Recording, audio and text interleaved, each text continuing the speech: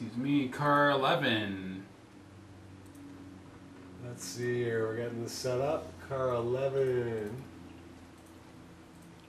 is going to be on red for 10 by owner entrant John Schoen, if I'm pronouncing that properly. Yep, from Holland. Holland, here we go. Holland entry, GT class entry. Let's put 10 laps on it and see how she goes.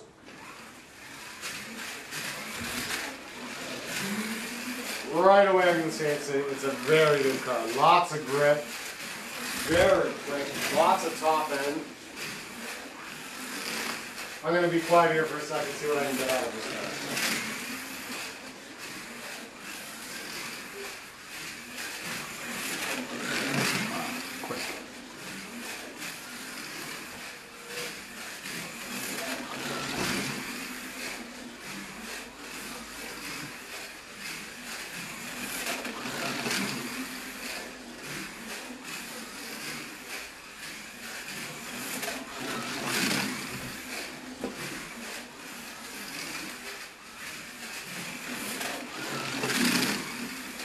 Gets a bit sideways.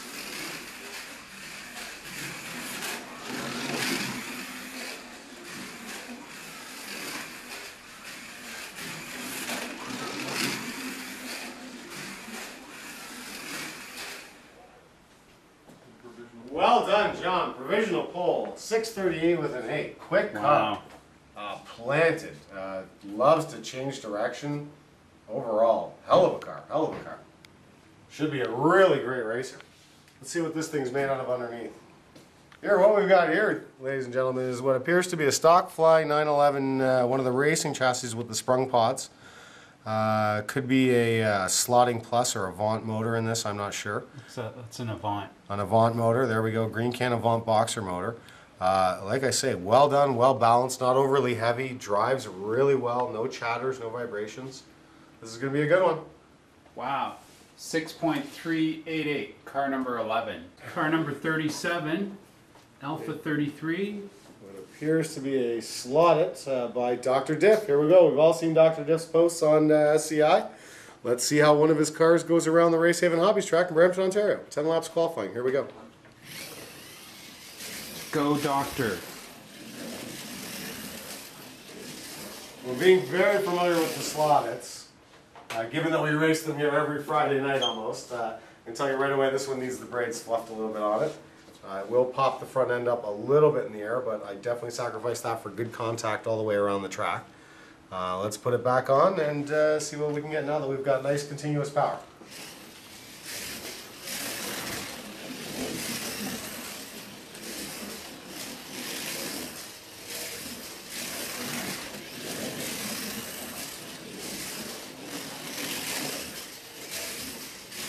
Mild vibration on the car. Manageable. Quick. Not a whole lot of acceleration, but definitely not lacking in any kind of way.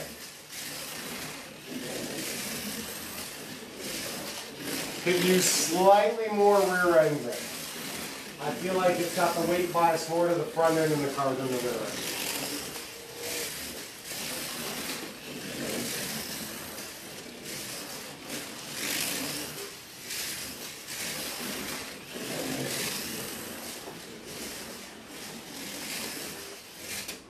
Oh. One off on lap 9. We're going to drive her around to finish the session.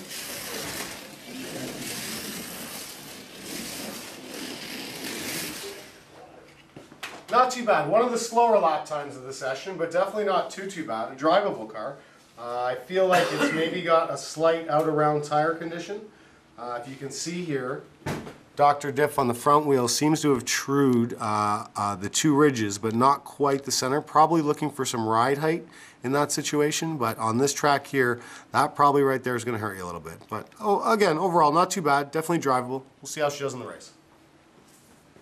Still a respectable sub 7 seconds. 6.791, car number 37. Car number 9. By owner entrant Redliner, again another entrant who I recently had a chance to drive one of the slotted shootout cars. We're going to see how this GT entry number 9 Chevy Camaro goes around this track. Here we go.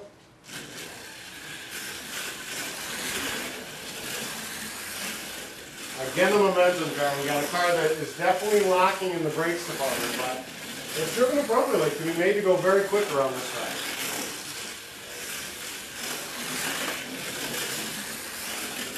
A little bit of noise out of the car, but I'm going to say that's just resonance coming from the body. Not a vibration at all. It feels very smooth and planted on the track.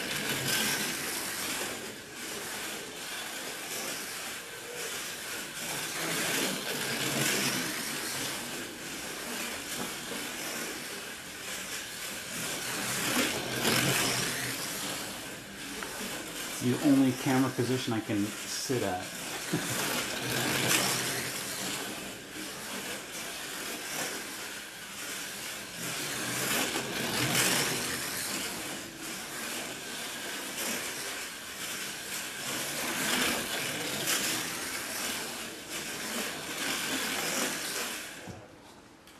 Not bad at all, not bad at all. A quick car, a lot of noise, but again, I think it's mostly just from resonance of the body being loose on the chassis.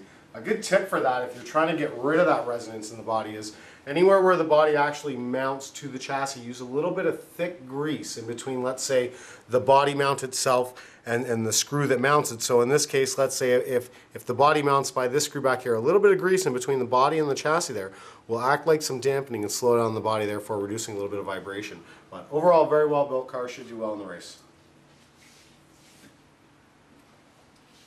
6.642, car number 9. Car number 54. By owner entrance Super Slab, Shelby Daytona Coupe GT entry. Heavy chassis, but here we go. Let's see how she goes. Very courageous choice for a body.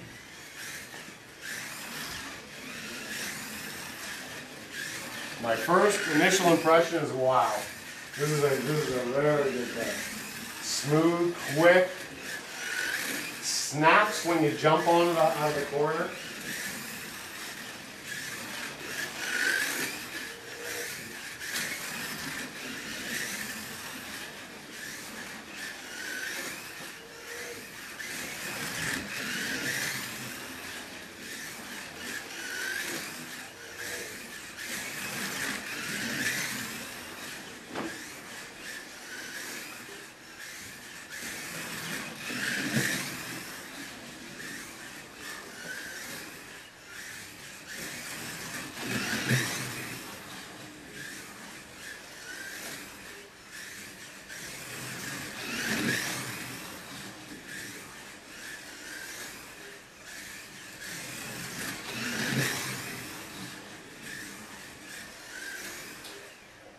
Great car, great car. Lap time doesn't show actually how good the car is. It did run a 6:51, which is super respectable, but great car. Planted, stuck to the track. Push it harder and harder and harder. It just doesn't want to de-slot. Should translate into a great race car. What's underneath? From what I can see here, what appears to be a kit for metal type chassis, or it could have been completely fabricated. Very tough to say. It looks like it's been... a kit chassis for this class. There you go. Kit chassis for this class. The ever knowledgeable Vansky here telling me how it's done. Yeah, like I say, a lot of weight to it, but very planted. Really stiff chassis, doesn't vibrate. Great car. Great car. Nice. 5th overall. Car 5th overall, car number 54, 6.518.